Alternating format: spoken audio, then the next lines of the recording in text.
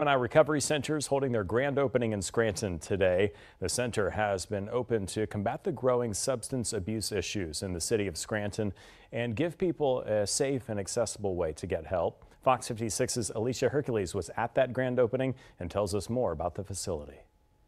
At the Gemini Recovery Centers facility here in Scranton, they're able to serve at least 30 to 35 people at once looking for assistance battling substance abuse.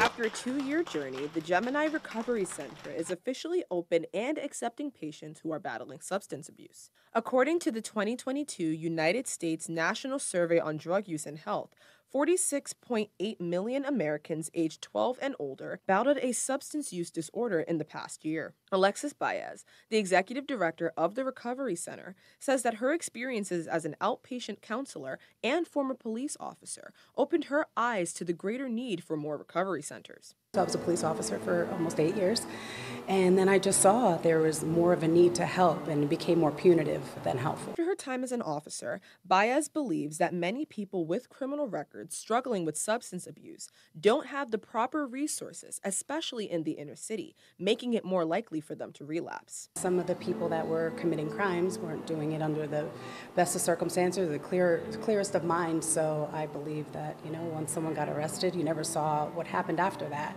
And there was, in my opinion, a need to see what can help people. The center will offer 4 different addiction treatment programs, like the partial hospitalization program, the intensive outpatient program, the outpatient and integrated addiction treatment program. Vincent L. Carolyn, the clinical director, says that with substance abuse issues increasing in the country, the drug and alcohol rehab industry must evolve with it, which is something they hope to achieve at this facility. The population has changed in so many ways in the last 20 years, and I will tell you, in the drug and alcohol field, people are a little bit different. Some of the older ways of doing things maybe won't work as well, so we all need to evolve. Reporting from Scranton, I'm Alicia Hercules with Fox 56 News, First at 10. The Recovery Center is officially accepting patients and will be open Monday through Friday from 9 to 5.